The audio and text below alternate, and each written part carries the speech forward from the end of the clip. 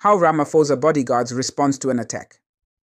In the event of an attack targeting President Cyril Ramaphosa, his security guards would respond swiftly and effectively to neutralize the threat and ensure his safety.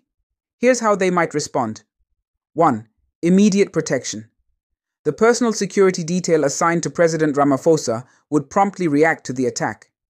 Their primary objective would be to shield the president from harm and move him to a secure location away from the immediate danger. 2. Threat assessment. The security guards would quickly assess the nature of the attack, identifying the number of assailants, their weapons, and any potential accomplices. This information would help them formulate a tactical response and coordinate with other security personnel. 3. Defensive posture. The security guards would establish a protective perimeter around the president, forming a human shield to intercept any physical threats. They would employ their specialized training in close-quarters combat, defensive tactics, and use of firearms to neutralize the attackers while minimizing risks to the president and innocent bystanders. 4. Communication and coordination. The security guards would maintain constant communication with each other, utilizing secure radio channels and earpieces. They would also coordinate with the control room and other security teams to relay information, request support if needed, and provide real-time updates on the situation. 5. Evacuation and escape routes.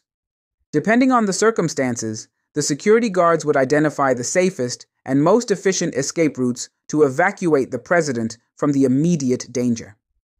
They would navigate through predetermined secure areas, utilizing their knowledge of the venue or location to ensure a swift and secure exit. 6. Engagement and neutralization. If the attack is ongoing and the security guards are unable to immediately retreat with the president, they would engage the assailants with precision and decisive action. Their priority would be to neutralize the threat swiftly and effectively while minimizing the risk of collateral damage. 7. Emergency medical response. In the event of injuries sustained by the president or anyone else, the security guards would have training in first aid and emergency medical response. They would provide immediate medical assistance to stabilize the situation until professional medical personnel arrive on the scene. 8. Post-incident investigation. Following the attack, the security guards would assist law enforcement agencies in gathering evidence, providing witness statements, and collaborating in the investigation to apprehend the attackers and determine any potential security lapses that need to be addressed.